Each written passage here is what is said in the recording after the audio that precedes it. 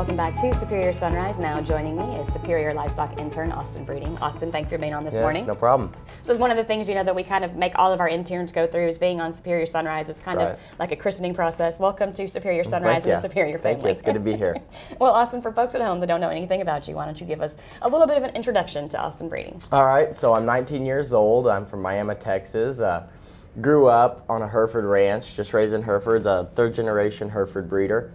So I've grown up showing cattle, showing steers. That's just been my whole life. Well, we were talking earlier on Friday when we were talking about you being on.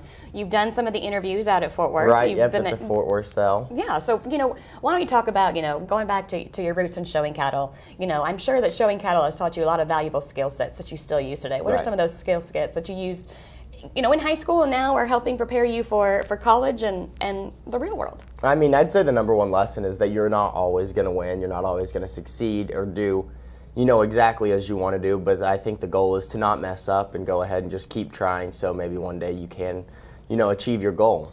Yeah, well, and we get to, talk to and interview and meet lots of kids that grow up in the show industry, and what a great foundation that they have, and teaches them to speak and to, public speaking, and there's so many skill sets that are used. Right.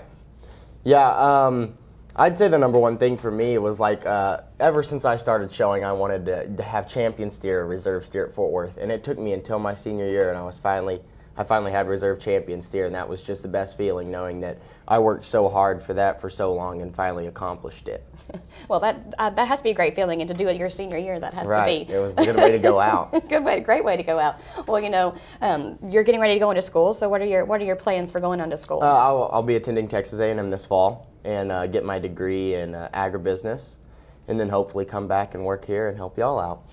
Well, getting right into that, you've been interning here at Superior Livestock during the summer. We do a lot more of our, we have editing a lot more of commercial cattle, and we have a lot more of the commercial side that goes on right now during the summer. So what are some things that, that you've learned interning and being here with Superior? I have learned a ton.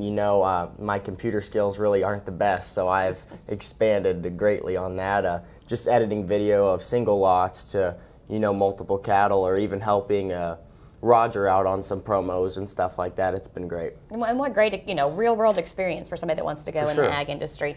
Well, one of the things that we always talk about here at Superior Livestock is how Superior Livestock really does a great job of tying all the different facets of the industry together, from the commercial side to the seed stocks producers, even to those industry partners.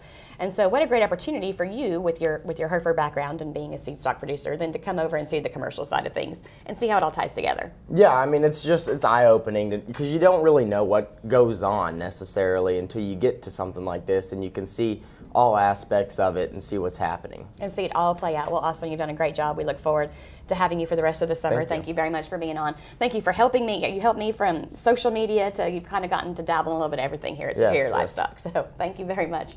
Don't go anywhere. When we return, we'll close the show with world champion auctioneer Ralph Wade.